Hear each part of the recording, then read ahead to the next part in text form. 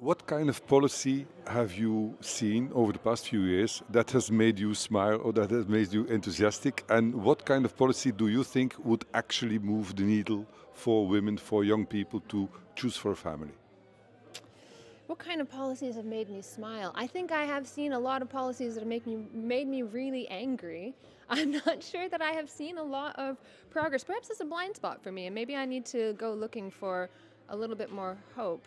But policies that I think we need would be there needs to be more of a fight for economic security for families, and to recognize that, and to fight against this frame that we're given, which is like the example that I gave about, you have the parent living in another country and they're forced to kind of work there, and the family kind of breaks apart.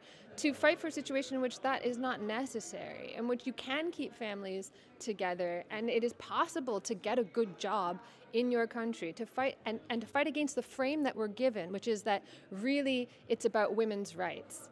Really it's about, your right to work. You have the right to do exactly what the government wants you to do, which is to integrate into the market. And what do we do to stop the fact that so few women are in the labor market in this country, instead of creating a situation in which there are good enough jobs where people can make a choice? So fight against the policy frame which frames our economic subordination, our dispossession as families, that it's so hard in terms of money, that frame that as a kind of progress for like gender equality and so on, because we need more women in the workplace. We need to fight against that and not get pulled into this trap where we start arguing about the patriarchal family and all this stuff, instead of saying, hey, why am I not free to make that choice for myself? Final question. Your reaction to this quote I heard by Tucker Carlson, who said that the biggest enemy of family is the corporations. They consider family as a speed bump on the road to higher productivity. How do you see that? I think that's absolutely right. I think, maybe not the biggest. I mean, the governments are also see the family as a speed bump, toward policy outcomes that they want to happen. They see the family as a source of social problems, problems that they themselves cannot solve, and so they deflect that onto families, blame families for that.